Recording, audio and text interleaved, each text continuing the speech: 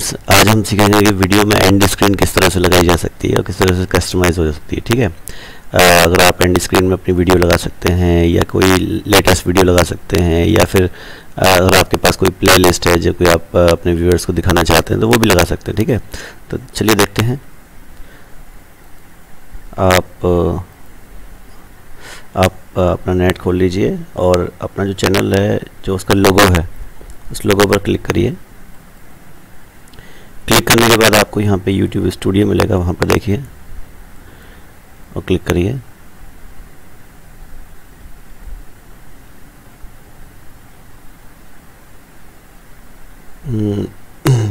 Studio खोलने के बाद आपके पास अपने वीडियोस क्लिक करिए। देखिए ये सारी आपकी वीडियोस यहाँ पर ओपन होंगी। ठीक है, ओपन करने के बाद आप जिस वीडियो पर, मान लीजिए मेरी लेटेस्ट ये देखिए, मैं क्लासेस देता हूँ कैटिया की, तो क्लास 3, क्लास 4, क्लास 5।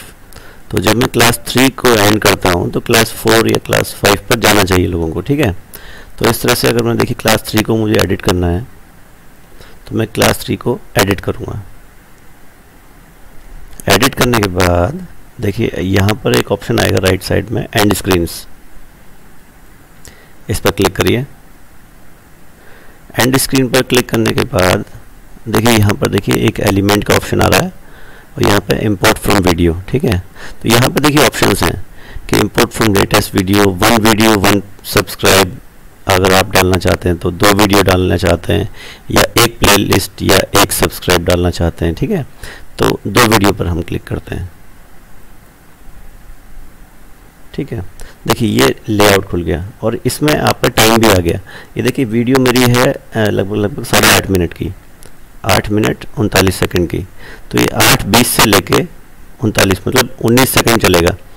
तो ये लेआउट में थोड़ा सा सेंटर पोजीशन पे कर दूंगा। ठीक है, उसके बाद देखिए यहाँ पे 3 ऑप्शन आएंगे, most recent video, best of viewers और चूज स्पेसिफिक वीडियो। मैं चूज करता हूँ। तो जैसे कि मैंने 3rd वीडियो डाली थी तो मुझे 4th की डालनी चाहिए। यहाँ पर 4th, ये मैंने क्लिक किया, 4th की आ गई। फिर 5th के लिए फिर मैं दोबारा चूज़ करूँगा। ये देखिए, तो इस तरह से हम 4th, 5th या फिर जो ऑप्शंस आ रहे थे सब्सक्राइब करने का वो बटन डाल सकते हैं। दूसरी बात, अगर प्लेलिस्ट है तो प्लेलिस्ट भी डाल सकते हैं। इससे फ़ायदा क्या होता है कि व्यूअर्स को, आपको जो अटेंशन मिलेगी वो ज़्यादा मिलेगी, प्लस उसको ये भी पता रहेगा, क्योंकि अगर आप कोई टीचिंग कर रहे हैं या फिर कोई चीज़ें सिखा रहे हैं तो उसमें जो व्यूअर्स होंगे वो देख पाएंगे कि आपकी नेक्स्ट वीडियो में क्या आने वाला है, क्या है। ठीक है, इससे आपका थोड़ा सा उसमें इंपॉर्टेंस बढ़ेगी, आपकी वीडियोस की इंपॉर्टेंस बढ़ेगी, और वो ये भी देख पाएंगे कि नेक्स्ट वीडियोस में क्या देने वाले हैं। तो आपको, लेकिन इस चीज़ में आपको क्या करना पड़ेगा कि पहले से ही 1-2 वीडियो बनानी पड़ेंगी। ठीक है ना, कि नेक्स्ट वाली वीडियो को आप इसमें क्लिक कर सकें। ठीक है, थैंक यू वेरी मच दोस्तों। अगर अच्छा लगा हो तो प्लीज़ सब्सक्राइब ज़रूर करिएगा, भूलिएगा नहीं। ठीक है, थैंक यू।